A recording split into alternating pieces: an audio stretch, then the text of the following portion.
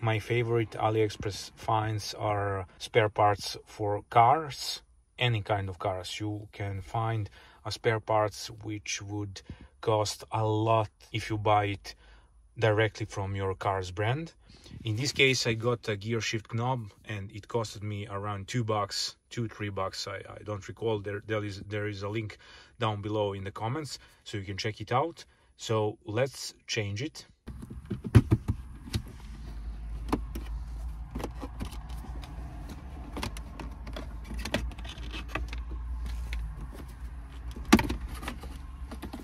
Everything is out. We're gonna replace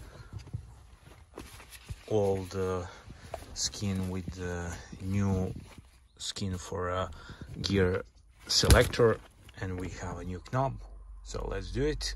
You have 1, 2, 3, 4, 5, 6 of these pins around which you can pop out with screwdriver, and after that you can remove the skin quite easily. After that you just remove it from this plastic and place the new one.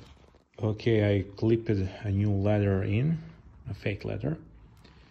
After that you want to place your knob from inside out and fix it with a plastic strap, zip tie.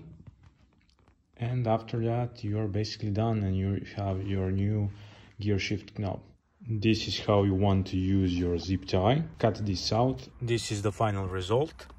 So for a few euros you get a beautiful